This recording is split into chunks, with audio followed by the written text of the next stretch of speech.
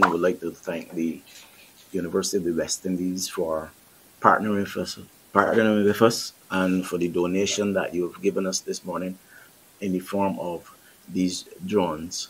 Now, most people might not recognize that the area of firefighting and disaster management has evolved significantly over the years, and we have introduced drone technology, AI, and all sorts of information technology into the industry to improve it and to keep our people safe.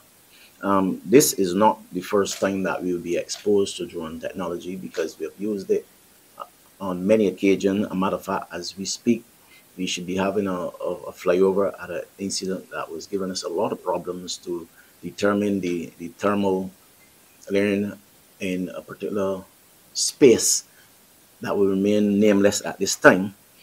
We've also used it in the dump fire to analyze what was happening.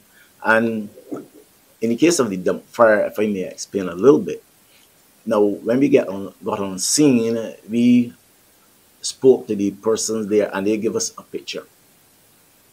And strategy were developed based on that picture that they give us.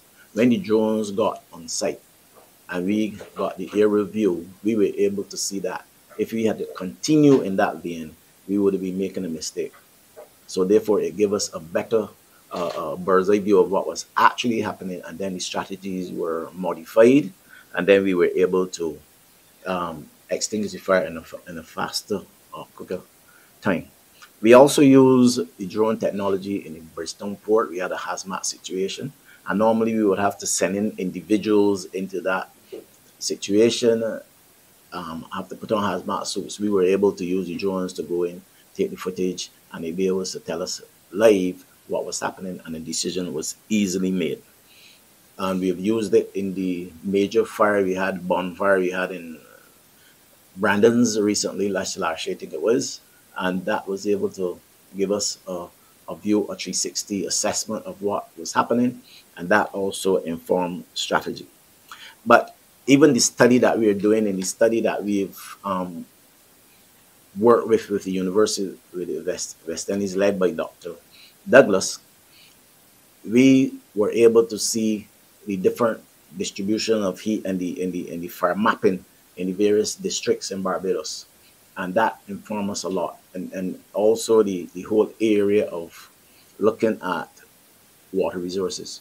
We now know that, look, we have a scarce water, we have extreme temperatures, and we have to look at alternatives to dealing with these things. We could also even develop educational programs for persons who are on the ground that they can avoid these situations and avoid fire from occurring. And if I may conclude, something that really impressed me with this study.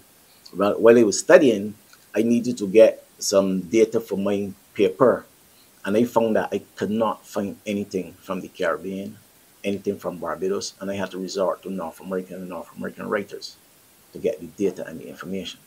And this type of study is homegrown. We know it's happening in Barbados, it will happen in the Caribbean, and in that way, we now have something that we can make decisions better in Barbados and in the Caribbean to protect our people.